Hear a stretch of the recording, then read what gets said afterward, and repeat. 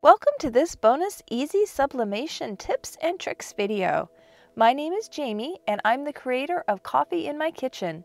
Today we're going to talk all about sublimation. Are you ready? Let's go. Tip number 1. Choose quality sublimation blanks. Start with high quality sublimation blanks specifically designed for sublimation printing. The better the quality of the blank, the more vibrant the colors in your final project will look. Tip number 2. Design and cut with precision. In Cricut Design Space, ensure your designs are the correct size and properly aligned with your sublimation blanks before cutting. Double-check the measurements of the sublimation blanks against the image size to ensure that the final design will fit on your blank. Tip number 3. Weed carefully. When working with infusible ink transfer sheets, take your time to weed. Remove excess material with precision. You can use tweezers, a weeding tool, being very careful not to rip the transfer sheet, or even your fingers. Tip number 4. Keep your blanks clean.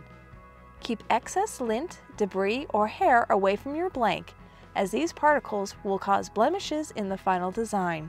Use lint rollers or a lint-free cloth to clean your blanks before heating. Tip number 5. Tape securely. Use heat-resistant tape to secure your design in place on the blank.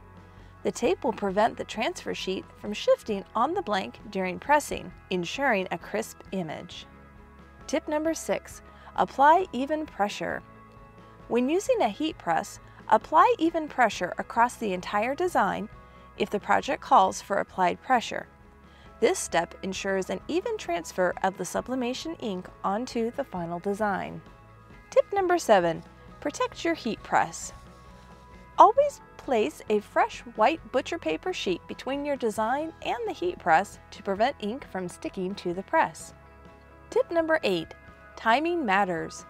Follow the recommended time and temperature settings for your sublimation blanks and ink. Double-check the heating instructions, as timing can vary depending on the materials you're using. Tip number 9. Cool down. Allow your sublimation blanks to cool down before handling to avoid smudging and help the ink to fully set. Tip number 10. Test and experiment.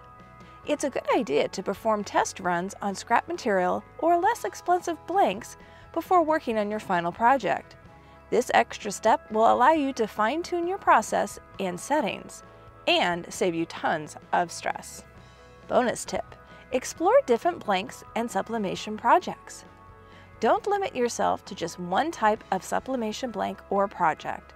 Have fun experimenting with mugs, coasters, apparel, and more to expand your crafting possibilities. Thank you for joining me today. For more Cricut and DIY decor crafts, decluttering, organizing, and home decorating tips and ideas, visit Coffee in My Kitchen at coffeeinmykitchen.com or at Coffee in My Kitchen for Instagram and Facebook. We can't wait to see you!